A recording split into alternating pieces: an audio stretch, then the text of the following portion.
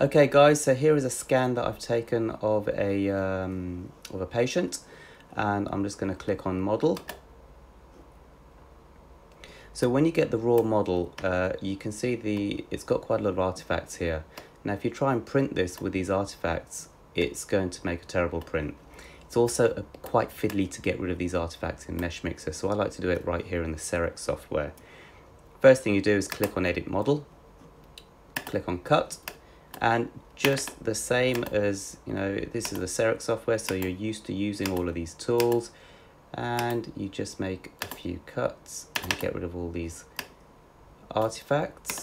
Now what you're trying to do is leave around about a mil to 2 mils above the gingival margin.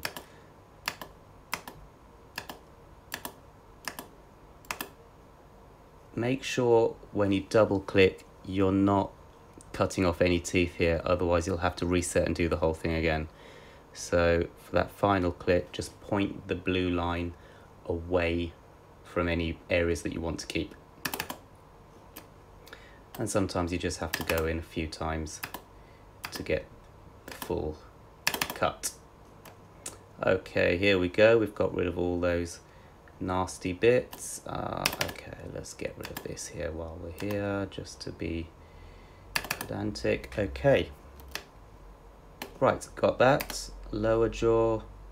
How's this lower jaw looking? Again, a lot of nasty artifacts. These are going to be terrible when you print. So we'll just start cutting. Snip, snip, snip, snip. Come around the other side. Again, you want to have this angled such that when you make the cut, you're not cutting anything away from the opposite side. If, for instance, let's go over here. If, for instance, you do a cut like this,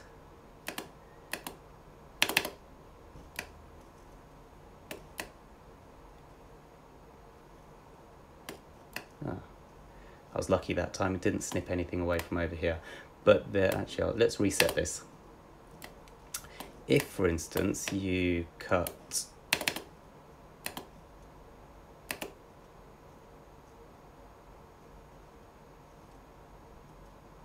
like this, you'll then take away everything on the opposite side as well. So you need to be a little bit careful when you're doing these snips that you don't snip away anything that you want to keep on the opposing, on the opposite side of the arch. So I like to come at it from this almost occlusal aspect or occlusal view. That way you can be pretty sure you're not going to take away anything important from the other side. There we go. Same with the same with the lingual. There we go. That should be okay there.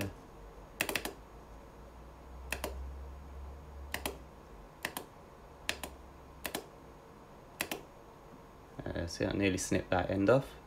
Let's curl it round, and there we go. So we've got a little tag here. Let's get rid of that tag. Any more tags? No, that's okay. A little bit jagged there, but that's not the end of the world. There's a weird tag over here. Let's get rid of this tag. There we go. Okay, so now we've got a couple of pretty nice arches. And these will print really nicely. Oh, those are bothering me. Let's get rid of them. Smooth that out.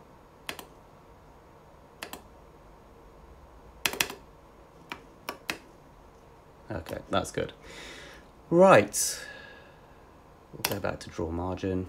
Doesn't really matter where we are, but now you can see we've got a really nice model up there. So click on down, click on export.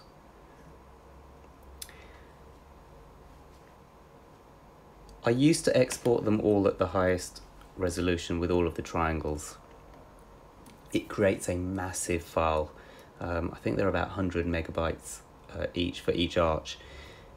You can do this in Mesh Mixer and it'll be slow, but it will work. The problem is then when you send the file to your print software, For me on the Moonray software, it takes 20-30 minutes to actually, for the Moonray software to render all of those triangles to a printable file. Because I'm using this only for making diagnostic models and suck down splints, I'm going to use the reduced resolution, which gives me a really small file size.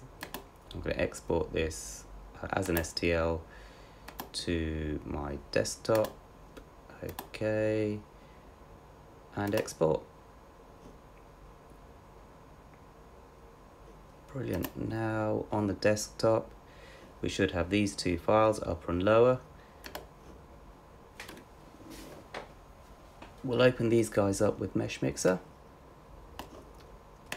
You can just drag them in, generates the meshes nice and quickly. Pretty easy to scroll around, they're quite small files, and you can see there's plenty of detail in here to be able to make a suck down or just a diagnostic model. Okay, so we're going to work on these files one at a time. So let's do that, make these a bit bigger so we can see the eyes. Okay, we'll work on the lower first. So first thing we do is press Ctrl A, select everything, edit, extrude, or you can just press D, change the direction to the y-axis, change the end type to flat, and then adjust the slider. Well, wrong way, wrong direction, we'll go the other way. And here you go. Now the most important thing is that you extrude this beyond the blue margin. There we go. I mean, you don't need to go that far, you can go that far, that's okay. There we go, that's excellent. So we've got all of the model extruded, we've got a nice flat base. Click accept.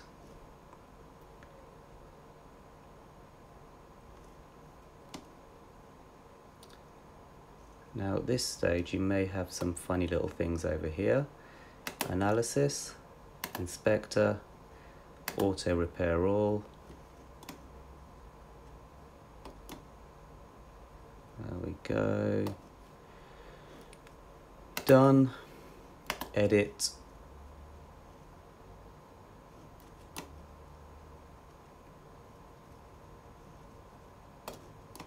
That's all good. Right, so that's the lower done. And we'll now get rid of that. In fact, actually, we can then export this into a print lower on the desktop. Save. Got the upper. So upper, exactly the same thing. Control A, press D, Y-axis, flat. Slider goes the other way this time. Bit too much. Let's drop this down. Not enough. Drop it back up again. Let's go a smidgen higher. There we go. Okay, that's good. Accept. This time, however, you've got all these shadings, these diagonals, and that indicates that the model is actually inverted. It's upside down. So Control A again, not upside down, inside out. Edit, flip normals, and now we're right side up. So you can see we're all good. Analysis, inspector, auto repair, just in case. Now, the other thing to note is if you print this model, okay, it's a solid model. To be honest, a solid versus a hollow model for this sort of size is going to cost you cents in printing. So I just don't bother hollowing it out. It's just easier and quicker to do it as a solid model. You can hollow it if you want, but I mean, it just saves you time. Okay, so if you print this model, you're going to have a hard time peeling this off the base plate because there's nowhere to get your spatula under to flick this up. So what I like to do is just click on one of the views, go into the plane cut, and then just snip a bit off the back. Click accept. That's going to cut that little bit off. Now when you go to print this, it's going to have a notch that you can get your spatula under and just flick it off the build plate.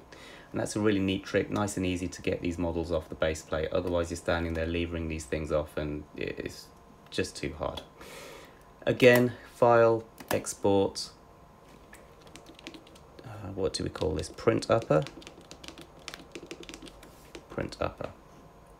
And you can see how it's really quick to generate these STLs because we've made a model with fewer triangles. But again, you've still got plenty of detail here for suck downs, and more than enough detail here just for diagnostic models, or if you're going to import them into BSB to make stents, you know, surgical guides, all that sort of stuff.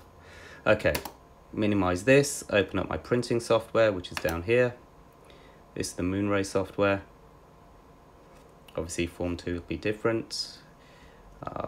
Will remind me later. Okay, highlight both of the printable models, drag them on, and here you have them. So you can see one of them hasn't got any cutouts, and you can see how this is going to be really difficult once it's printed to flick this off the build tray. This guy here, when we flip him round